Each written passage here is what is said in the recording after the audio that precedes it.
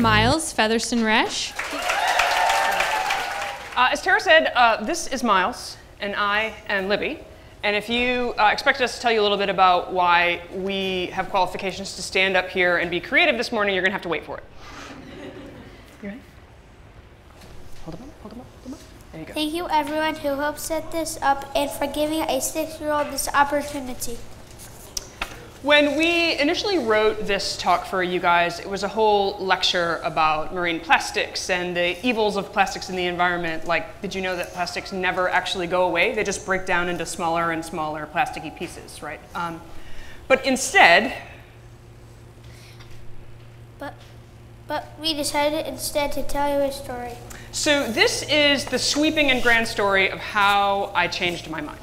And for those of you who are married, you know how hard it is to stand up in front of your spouse and a bunch of strangers and talk about how you were wrong and you changed your mind. But we're going to do that today anyway. But don't worry, sort of kids and saving oceans and plastics, they all have a role to play, so stick with me here.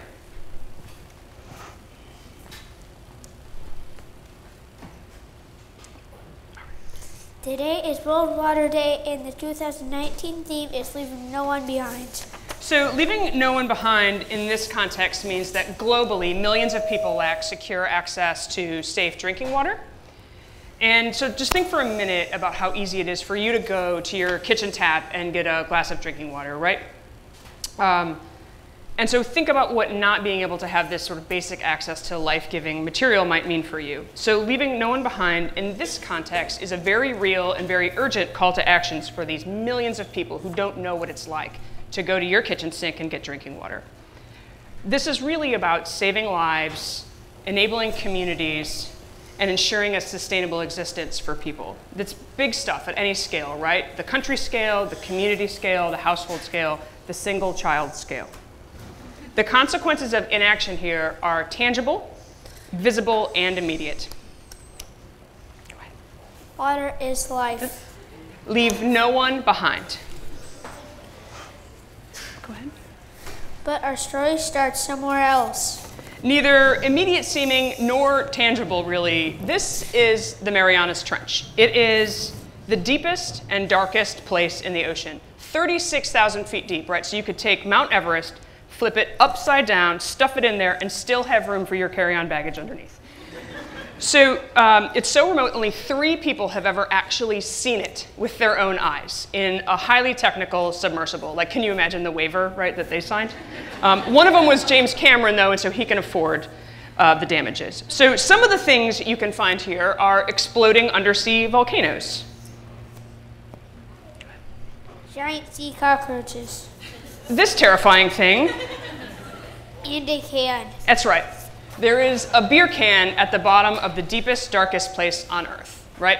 And beer cans, they do this, right? Like, y'all threw that high school party where you thought you cleaned it up, but your dad found the can in the shrubs. Like, they're sneaky. But nevertheless, there is a beer can at the bottom of the deepest trench on Earth. So at this point, it might be valuable for you to know that I have a 15-year career in marine conservation and advocacy. And what people think this looks like and what this actually looks like are 2 totally different things, right? So I spent my career in meeting rooms like this in these sort of glacial processes of conservation policy and legislation. And this isn't for everyone, right? But to me, there isn't a problem that can't be solved by like good, sound regulations and the actions of government agencies to enforce them. We can tell you briefly with sea turtles. So the Endangered Species Act was passed in 1973, and it says like a bunch of important things. The gist of which is there are some populations whose levels have fallen so low they are at risk of extinction, like forever extinction, dodo bird extinction. And this law instructs federal agencies to bring back these populations to a healthy level. And for sea turtles, they go a lot of places in their 50 years of life. And so there's a number of agencies involved in protecting them, right? So a state agency and the US Fish and Wildlife Service protects sea turtles as they come onto the beach to nest, the eggs when they're in there for 45+ days, getting ready to hatch, and then as the hatchlings head off into the water. And in the water, the National Marine Fisheries Service makes sure people don't drown turtles in shrimp trawl nets or catch them in fishing line. So as you can see, Oh, and there's a number of groups internationally that work to protect sea turtles in the Caribbean, where people actually harvest their eggs. It's sort of a natural alternative to Viagra, so they say. And they also harvest turtles for things like their shells, right? So tortoiseshell glasses, that's an actual thing, hawksbill sea turtle shells, which they now make out of plastic, so you win some, you lose some. But so anyway, you can see there are a lot of rules and regulations that help protect these kinds of creatures and government agencies that enforce them. But in Texas, you can still drive your truck on the beach, so there's work to be done here. Yeah, so you can. In Texas, they still drive trucks over beaches where endangered sea turtles nest, right? So, but this is where marine conservation advocacy comes in, right? So you can go and work with the Texas state agencies and get them to ban this potentially destructive and seemingly unnecessary practice. And this worked in the state of Florida. Bit by bit, conservation advocates worked with legislators to all but ban all driving on the beach in the state of Florida. So like, poof, conservation, right? So when I see the can in the deep, dark ocean, I think of the chain of policy and legislative events that need to happen in order to ban ocean dumping, marine debris, and pollution from here on out. No need to do all that sort of time-consuming community organizing and education. But don't we have rules about that ban dumping trash in the ocean? Technically, yes. So why is there a can there? Well, people don't always follow the rules, and there are different rules in different places, and stuff gets into the ocean from a number of different sources, right? We wash it down our sinks, we flush it down our toilets, it blows in from overfilling trash cans, and we even dump it municipally from the sewers. So there's like all kinds of reasons that trash gets into the ocean. So we need people to do better too, to do things differently? People. So this is how I changed my mind. It seems that there's a very important and very human aspect to saving oceans. So I went from lobbying the Senator of Texas, Kay Bailey Hutchison, for those of you who need to know, to organizing a zero waste week at a K-8 elementary school in Largo, which brings us here.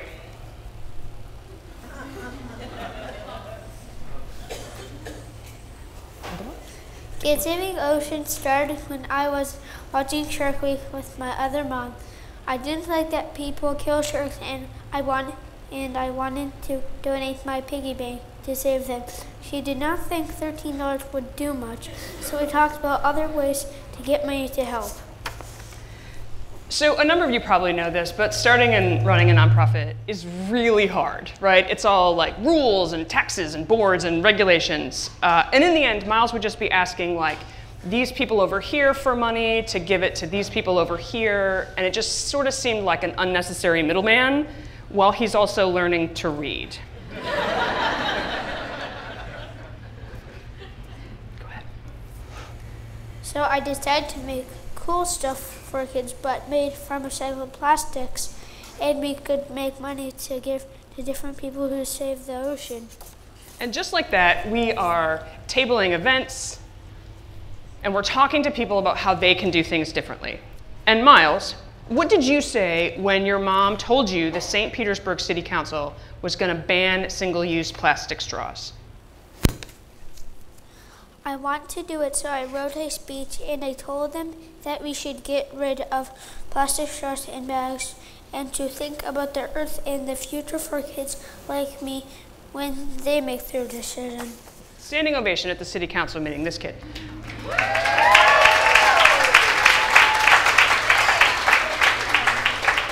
And do you remember what they did? They banned plastic straws. Great, right? So some of you know this, but this story takes a darker turn here.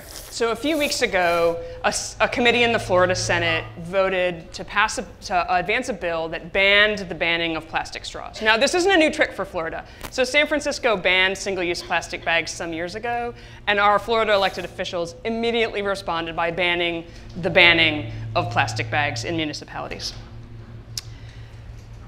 So here we sit at the intersection of my son's hopeful and youthful one man matters, civic engagement, and the total and utter failure of my beloved policies and processes.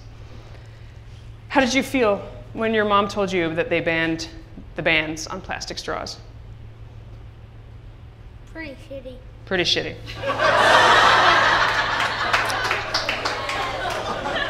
And so this is the part where we could tell you all the terrible things about what plastics do in our oceans, right? There's lots of trash and there's lots of impacts.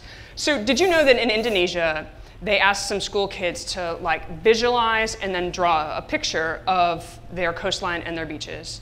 And universally, they drew it smothered in trash. Every single child. So that's their everyday reality, right? Is a beach just covered in trash. So there are lots of awful photos that we could show you about what this stuff, what our stuff does in the ocean. We could, but that's not what we choose to do. This is about the opportunity that one kid has to make a difference. So there's another part to this story about plastics, the part that comes next. So when I worked at Ocean Conservancy, George Leonard and I were asked to come up with a dashboard by the board of directors. You know, board of directors, they love a dashboard, right? On one single sheet, show me how we can just know what we're advancing, conservation policies, and all those things.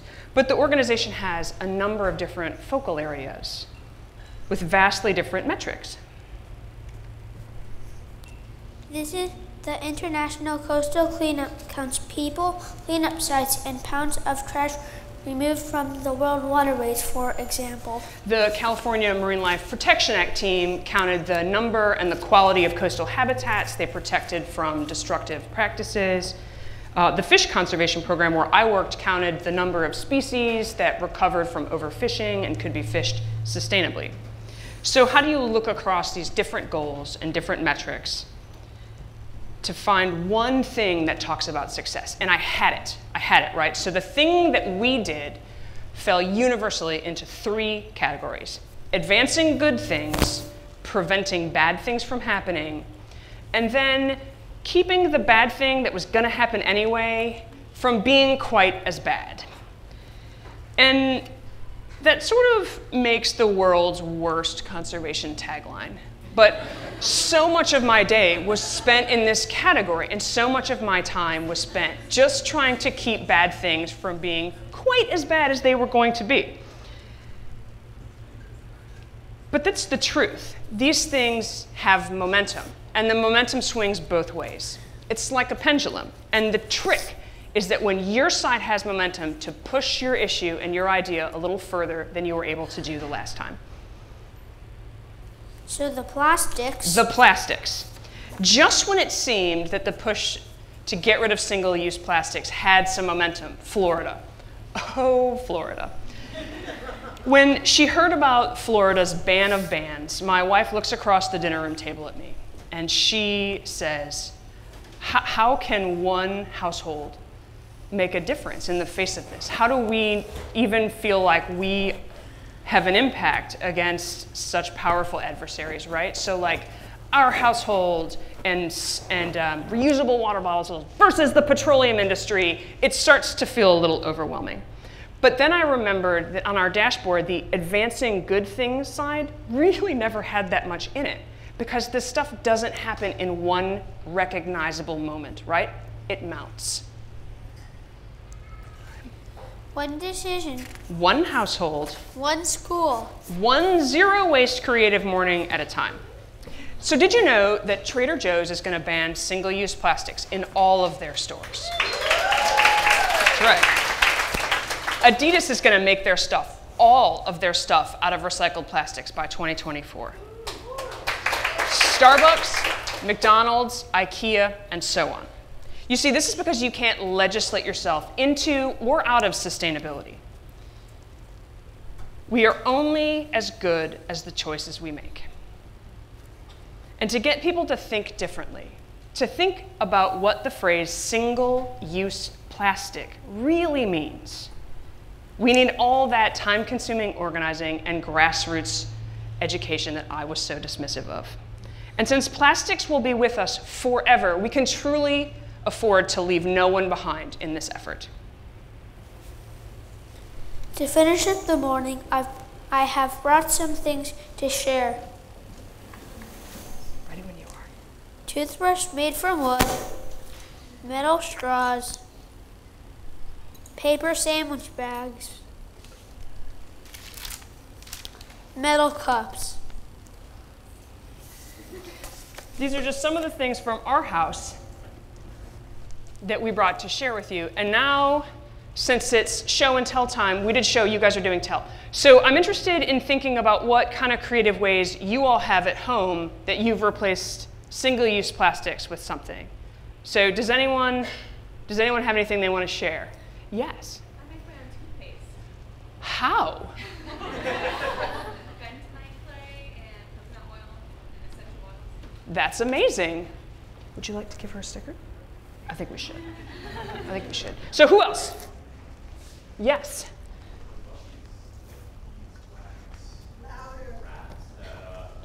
Instead of shrink wrap, there's these things made like Yeah, get What? give the sticker.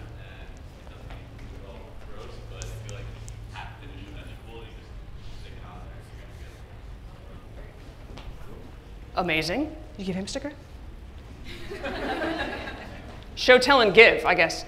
So maybe one more. It's sort of hard to top those. Do we have a miniature volunteer? We have metal cups. You have metal cups. That's terrific. What's on your metal cup? Plastic free wine. I love it.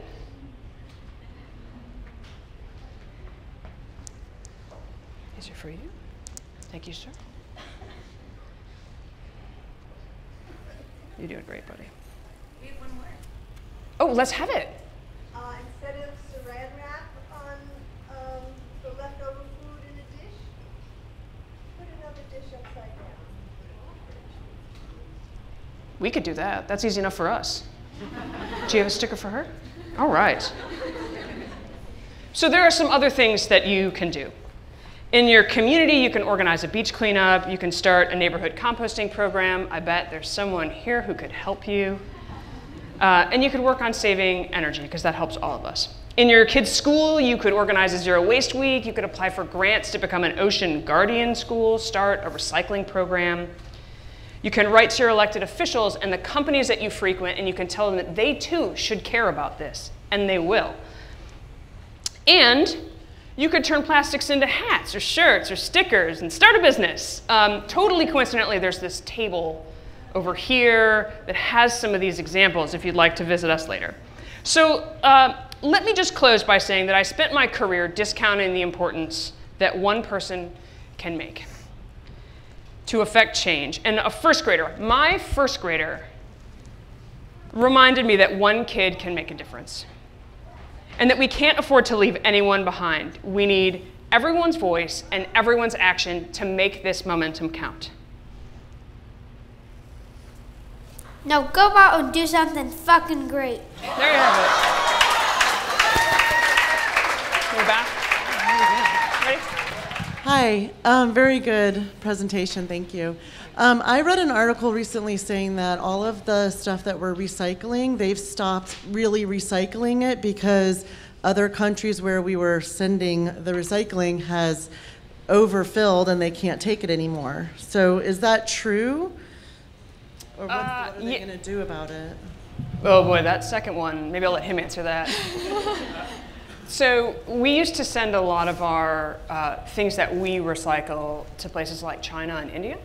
And China said last year that we're not going to take anyone else's garbage anymore. And so that puts a lot of pressure on our waste stream management to figure out what to do with that, right? Because for us, like, I just put mine in the bin, and then it's someone else's responsibility, right? I've done my job, I put it in the bin, but it's not, right? Because that has to then go somewhere, and someone has to turn it into something that I then will buy, right? It's a capitalist system. And so the trick is, so we would pay China or India to take our recyclables, and they would do whatever they do with it. You can look it up and see how much of that actually goes on. But China said, no, the ones who took the most, so we're not doing it anymore. So now we got to figure out what to do with that, which is why the first thing is reduce, and then reuse, and then recycle, because recycle is really sort of the last option. I read that maybe only 26% of our plastics actually get recycled. The things we put in the bin, not the things that we make. The things we put in the bin only actually ever get recycled. Where does it go? Well, that might be a longer one than we have time for, because it goes a lot of places. And here's a fun fact for you. Plastics, as opposed to cardboard, paper, or glass, can only be recycled one time. So glass can be recycled many times. So that's just something to think about also. I'm full of good news. Yeah, recycling is a sham, you guys. If you have more recycling questions, Callie from Suncoast Compost, she's back there in the reading nook near where Gio lives. He doesn't really live there. She has all the answers for our area in particular, because when you get into the recycling questions, it's very area specific as well. So if you live in Pinellas, you want to talk to Callie, because she spends her weekends at the materials recovery facility, getting in deep. Okay, who else has a question? Oh, don't make me try. Hi, I have heard that, yes, plastics get into smaller and smaller pieces. They're not just in the fish, they're in us.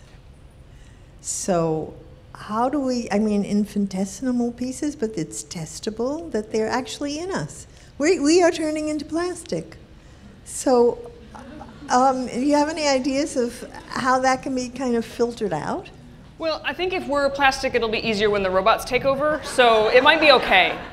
I don't know a ton about water filtration and how purification works. He asked me this morning, how many plastics are in your water bottle there? And I was like, none, maybe? I don't know. So that's an area that I don't know a ton about, but the sort of the macro plastic, like the 6-ring beer can holder on the bird, boy, that's visceral, right? You have a response to that. But the real insidious problem is the microplastic. So 5 millimeters, think pencil eraser, that and smaller, and really much, much smaller. And things are eating that, we are eating those things, they are in us, and the way to get past that is to stop sending plastics into the ocean. The way to do that is a whole lifetime of resolution. But as I said, stuff mounts. We'll get there. But it is tough to think about where all this stuff is. You wouldn't imagine. You would never imagine. You'd never imagine.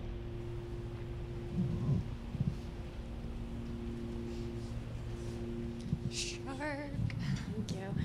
So you mentioned previously in your presentation about creating zero waste at a school, teaching them about zero waste. Did you guys actually implement that at the school? And if so, how could we do that in our schools? So NOAA, the National Oceanographic and Atmospheric Administration, has a whole Zero Waste Week is their sponsored activity. They have a whole curriculum and advice for how to implement this in schools. So I was asked by Miles' school in Largo to come talk a little bit about maybe an Earth Day idea. And I was like, Day, the Earth gets a week. So I pitched them on this Zero Waste Week idea, and that'll be, so Earth Day is on Monday, April 22nd. It'll be that whole week at his school, so coming soon. And I gave them the curriculum materials and some ideas about themes for each day. And so implementation coming soon. I'd be remiss if I said that one of Miles' teachers she's here today, so she'll be implementing Zero Waste Week, hopefully next month. Oh, I'll be at my office. So presumably someone will be. I think that's, do you want to use a camera? No. He won't. He won't. That's actually a lovely idea, and I'd love to think about how we might be able to do that and really tell that story. But Zero Waste Week was meant to be exportable when they designed it, and so they have all these really easy materials and ideas for things you can do. So at NOAA's, their marine debris page has all this information. This question is for Miles. What's your favorite part of having your own business?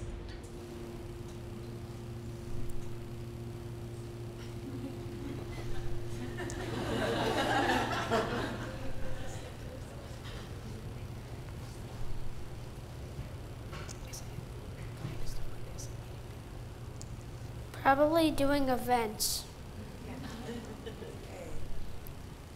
He actually really loves to talk to you, maybe just not all of you at one time. Does anyone else have a question for Miles or Libby? This is not really a question, it's just more of a comment. I've got a 4-year-old, and this is amazing what you're doing, Miles. It really, as a parent, it gives me hope for my daughter and her future, so thank you so much.